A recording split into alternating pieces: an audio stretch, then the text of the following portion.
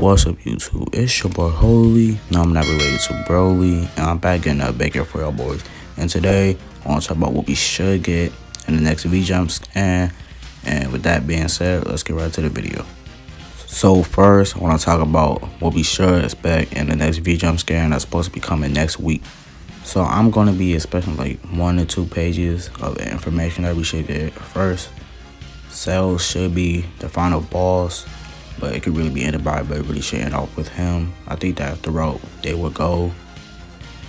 And then secondly, I think we should see Trunks go Super Saiyan, and then he's go back into the past, go through the heart virus and everything that we saw in the story, and we just redo that from Trunks' perspective per se.